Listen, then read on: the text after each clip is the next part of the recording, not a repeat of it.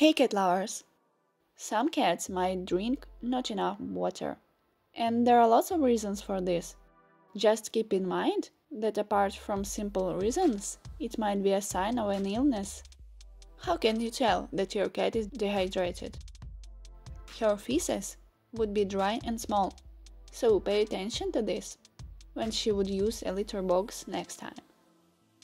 Pinch your cat on the extra skin on the scruff and make a tent. When you let go, the skin would snap back to normal instantly.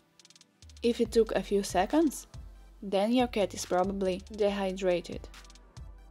Check your cat's gum. It should be pink and moist. What could you do if your cat doesn't drink enough water? Make sure that water is of a good quality, without any strange smell, for example. Change the bowl. It might be that your cat simply doesn't like the bowl material. If your cat eats only dry food, try to moisten it with some water. And if your cat eats only wet food, it well might be that your cat consumes enough liquid. Simply check your cat's skin for elasticity, gum and feces. If your cat eats only dry food, try to add some wet food. Place more bowls around the house. It might help, especially if your home is big. Buy your cat a water fountain, or let her sit near a water tap. Some cats prefer moving water.